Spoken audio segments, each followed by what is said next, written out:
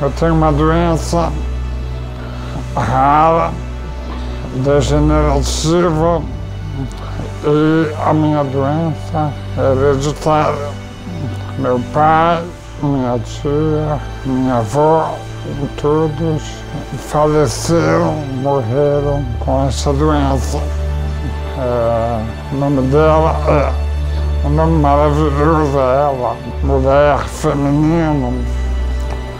A ELA é uma doença que ataca o neurônio motor. Este é responsável por enviar estímulo para os músculos.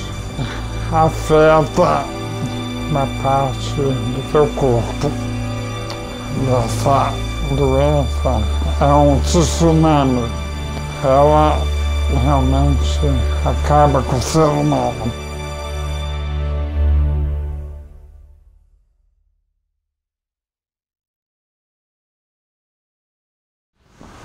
Meu nome é José Eduardo Bastos. É um prazer poder estar aqui trazendo um pouco da minha atual experiência, né? Que, na verdade, eu sempre fui uma pessoa como vocês, uma pessoa que andava, uma pessoa que podia usar todos os músculos do corpo. Eu era um atleta também, eu fazia teatro, fazia A4, e hoje estou numa cadeira de roda. O motivo de eu estar na cadeira de roda não é pelo fato de eu ter sofrido algum acidente ou ter sido baleado, nada disso. Eu estou aqui por causa de uma doença que mata, que tem matado muito, e o número dela atualmente é bem crescente. Até as pesquisas melhoraram muito, graças a Deus. Vocês vão sentir uma certa dificuldade na minha voz, até porque, não sei se vocês notaram, eu sou customizado, realmente não era nem para estar falando. Eu fui internado, os médicos ficaram até abismados de eu poder estar transmitindo som. Tocaram cânula, tocaram traqueia, tocaram tudo, e eu continuei a falar. Desse jeito meio complicado de entender às vezes, mas, graças a Deus, esse é o primeiro dom que eu recebi de Deus. Eu continuo falando. Ainda mais eu que sempre fui um cara muito feliz. Eu sou muito feliz, mas eu era um cara que sempre curti muito a vida. Para mim, qualquer coisa, eu estou dentro, nada me aborrece. O estilo é esse aí. Então comecei a criar. Pensei na possibilidade de uma cadeira de roda que pudesse levar todos os meus equipamentos, porque eu estou entubado aqui através da traqueostomia. Tem um BiPAP, tem que é o meu respirador, tem que ter uma bateria, enfim, é complicado. Então minha cabeça não para.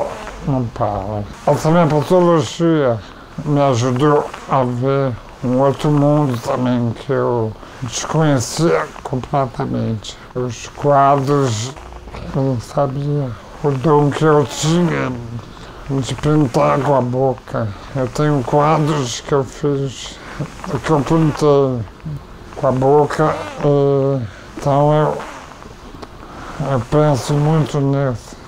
É para você que é apenas um cadeirante de um acidente, um cadeirante de um outro tipo de problema, mas que pelo menos possa movimentar as mãos ou os pés.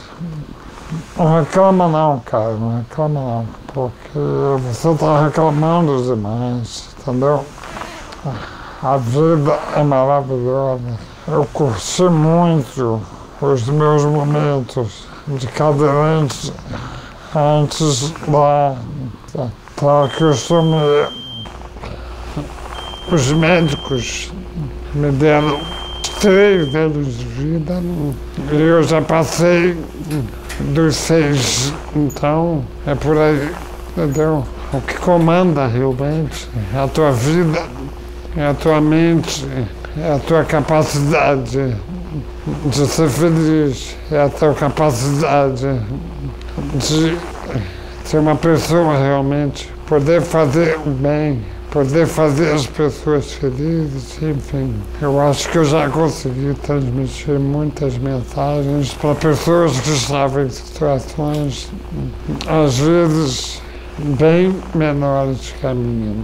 Eu queria agora finalizar agradecendo a minha equipe de enfermagem, o Alan especial, que é o enfermeiro mais antigo que eu tenho, está comigo para todas as horas, é meu parceiro de dançada. As médicas que me atendem. Eu tenho hoje um plano de saúde maravilhoso que pode me proporcionar medicamentos, tudo. Né? Então, eu vou deixar uma mensagenzinha pequena para vocês, que eu acho uma mensagem bem impactante. Quando você for derrubado por quem quer que seja, ou uma decepção, uma tristeza, qualquer coisa que te coloque para baixo, lá no fundo, e você cair, você só tem 2 opções. Ou você continua deitado, ou você se levanta.